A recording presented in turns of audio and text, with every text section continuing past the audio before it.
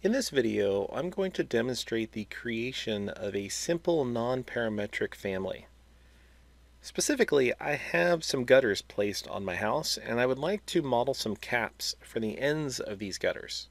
So I'll do this by creating a new family. The first step of creating a family is selecting a template. I want to think about the placement of this family to make sure that I select the right template.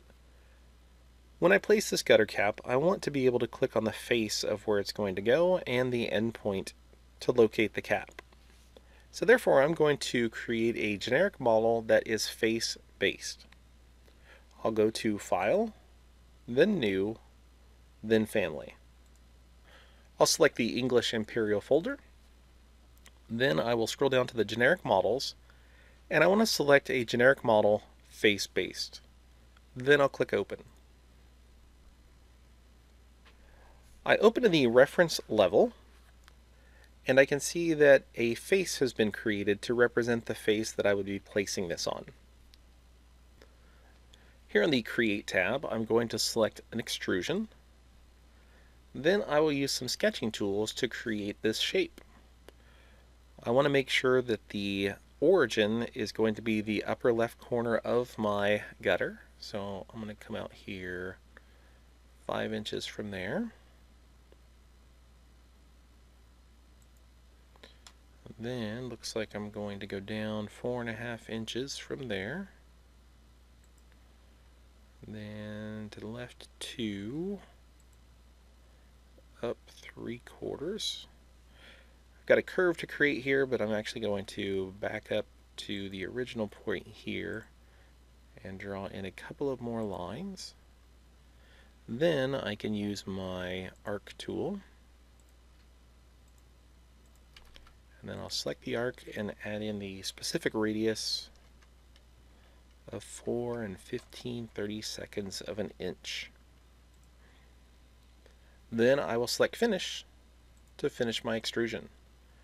I'm going to switch to the 3D view, and you can see that the extrusion was created, but it is actually much too thick. So I'm going to go ahead and select the extrusion and set its extrusion end to 1/4 of an inch. That will give me a 1/4 inch thick cap. I'm going to switch to the shaded view here so we can see how this looks, and you can see it's just the default material. Next, I'm going to adjust the material of this extrusion to match the gutters. I'll select the extrusion, then select the by category button here next to material. And I have a lot of different materials I can search through. I'm going to make this a little easier and search for the name white. And the specific one that I want that is going to match the gutters is called plastic opaque white. So I'll go ahead and press the arrow here to copy it into the document and apply it to the extrusion. Then click OK. I can currently see that it still looks gray, so I'm going to go ahead and select it one more time and get back into the material. And this time here on the Graphics tab, I'm going to choose to use the render appearance. That way it will shade and match closer to the plastic that it's going to eventually look like.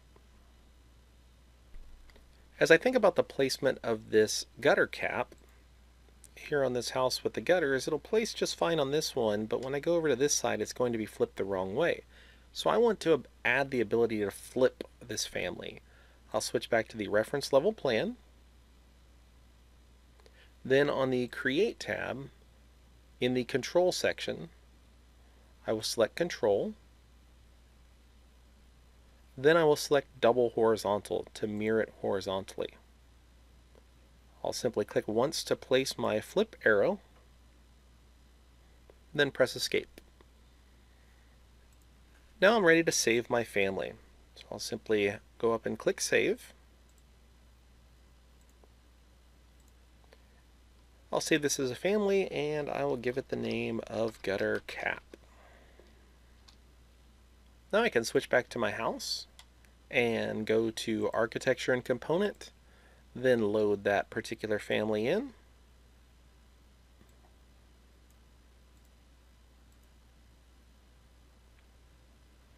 Then I can come in and click to place it on the face while snapping to the particular points. I'll switch to the east elevation to make this a little bit easier. And then once again, I'll place my component. And this time, I'll go ahead and click to place it on this top corner. Then I'll go ahead and flip it into place. And here we can see in 3D that the gutter cap has been placed correctly on both gutters. Now I can repeat the placement on the opposite side of the house.